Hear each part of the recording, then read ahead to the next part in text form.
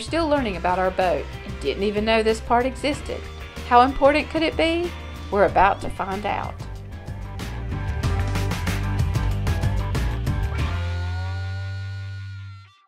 To me, the sea is a continual miracle. The fishes that swim, the rocks, the motion of the waves, the ships with men in them.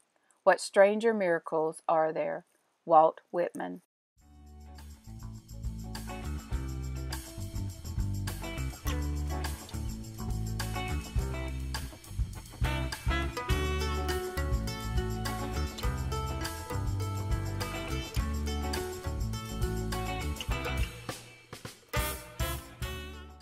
There are some very important things that you need in a boat, such as a good solid hull, a way to power the boat, and a way to steer it.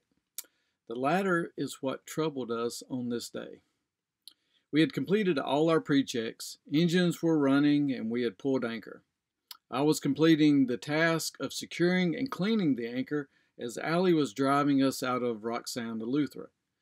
Allie was hand steering, and I noticed she started heading across the sound versus out. She gave me this "I can't steer the boat" look as she moved the wheel back and forth.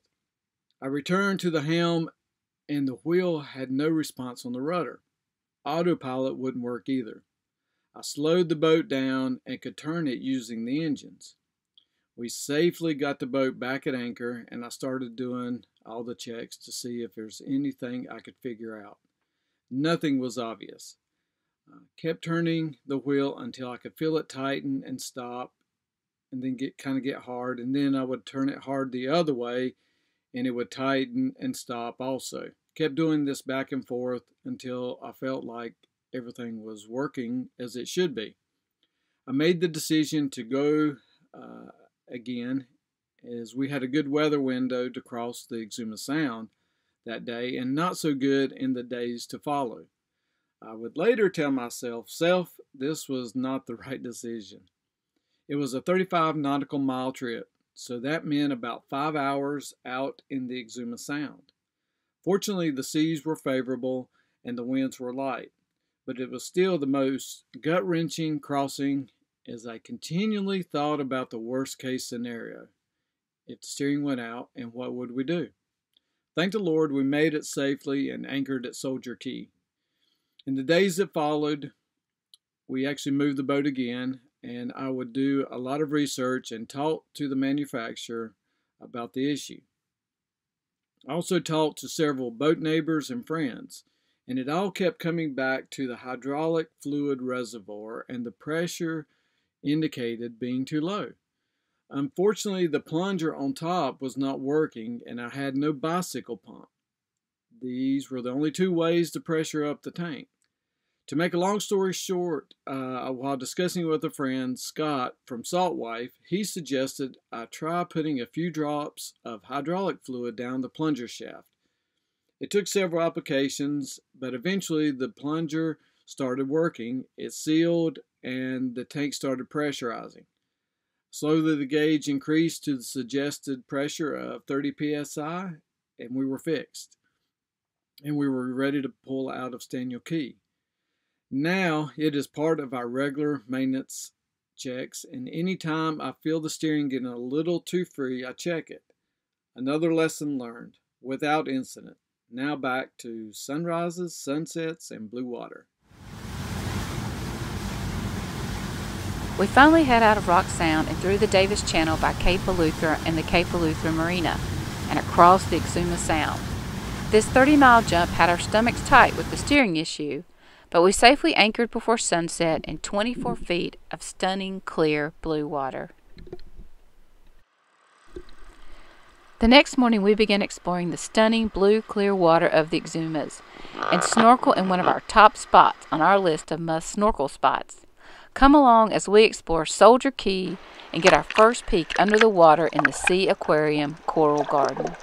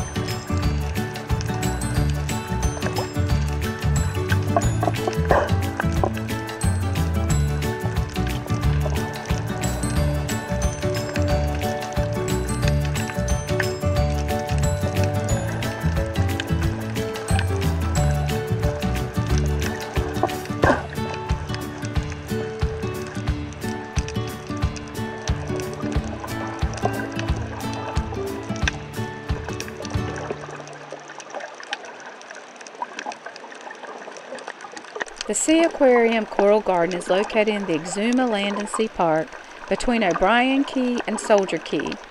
The Nature Conservatory described this area on their website, nature.org. This protected area was the first ever land and sea park established in the world and is home to the Western Hemisphere's second largest coral barrier reef. The Keys, spanning over 100,000 acres of ocean, islands, blue holes, coral reefs, and estuaries, was the first land and sea park established in the world. It is also the oldest national park in the Bahamas, established in 1958. The waters of Exuma Keys have been managed as a no-take reserve since 1986, allowing populations of commercially important species such as queen conch, Nassau grouper, and spiny lobster to thrive. Sea turtles swim throughout coral reefs, which are teeming with marine life. Though the park is mostly water, the land is a vital refuge for several rare iguana species and marine birds.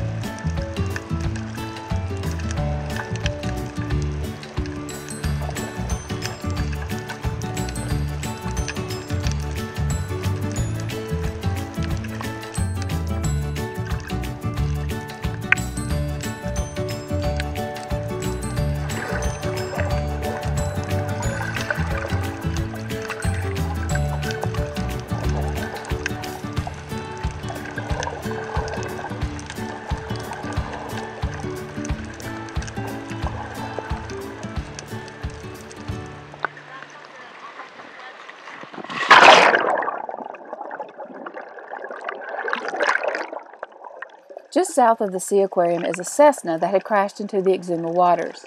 We wanted to check it out, but the current was really strong, so only grabbed a few shots and caught a quick glimpse. Not much to really see, so off to more exploring.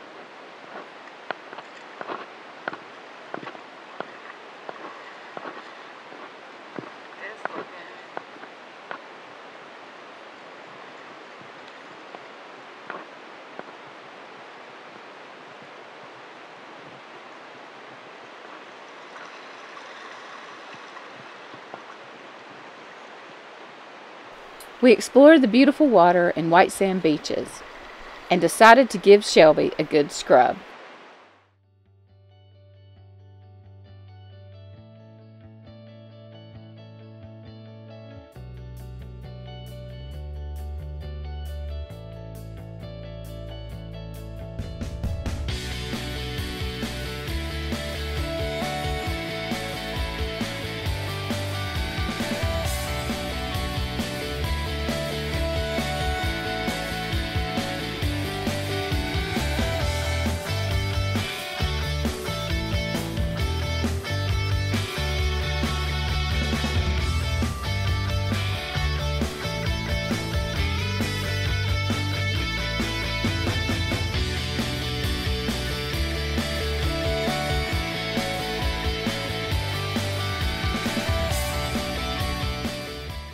Dee was ready to get the drone out and see what the sights would look like from above Journey in this spectacular water. The drone is still a learning process, so some of the shots were blurry, but drone footage is getting better, so more great stuff is coming in the future. The drone caught some great shots of Journey and the surrounding anchorage.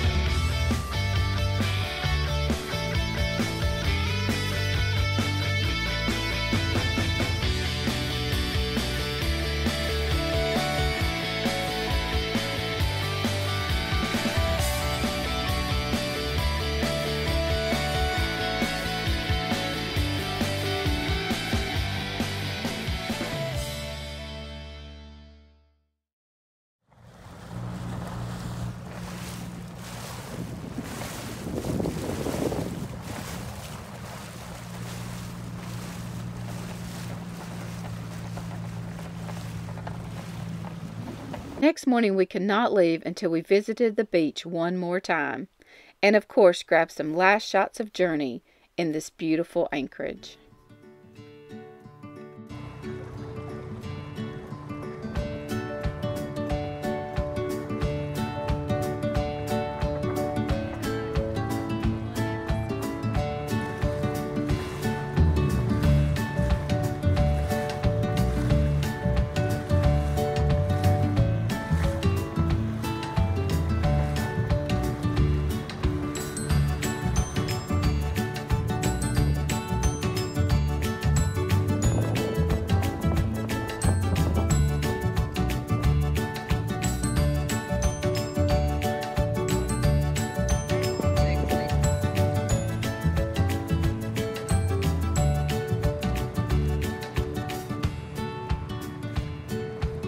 Time to get back on board and head over to Soldier Cay and swim in the Thunderball Grotto.